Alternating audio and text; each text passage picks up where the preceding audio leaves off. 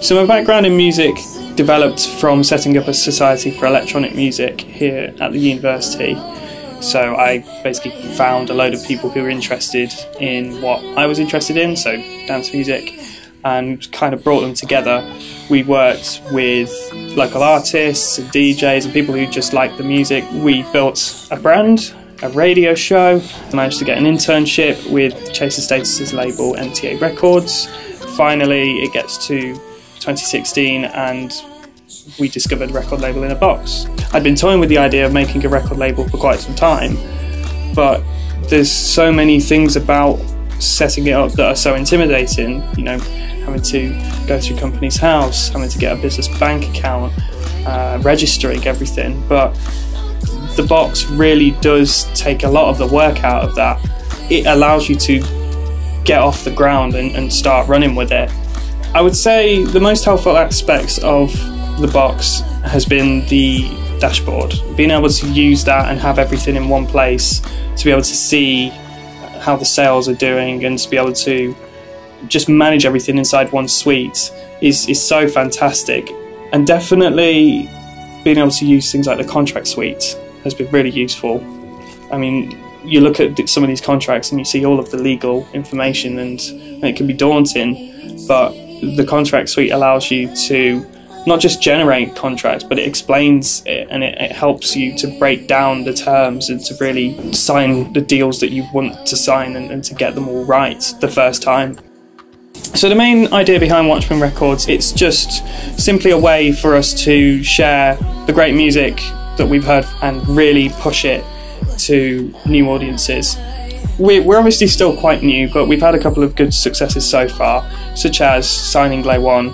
We were really happy when he decided to join us because he's actually got a really good following online. You know, he found a really good vocalist, Annalie Black, and when we heard the track Stay, which is the one she sang on, we were just blown away by it. It really puts chills on, you know, the back of your neck.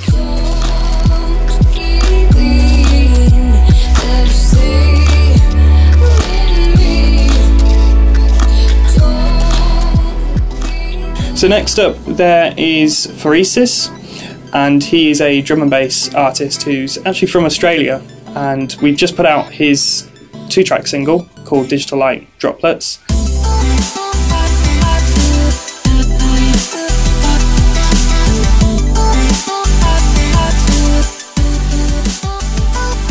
We managed to find a YouTube channel, a promotional channel that picked it up and actually put it out there, and it got a good few thousand views, which is still climbing now, and quite a lot of good responses and likes and comments, which were all really positive. So we definitely know we're on to a winner with him.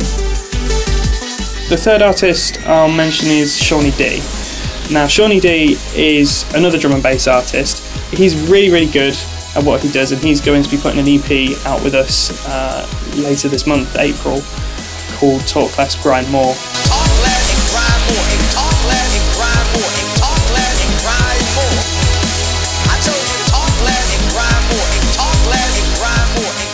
Sean is also the co-host of our radio show, Native Radio, which airs on Siren FM just downstairs from the studio.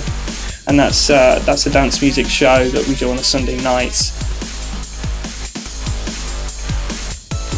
The music industry can sometimes come across as very kind of closed, as if all the doors are closed, and you know, unless you're signed, you're not going to get your music anywhere. But obviously, that's no longer the case.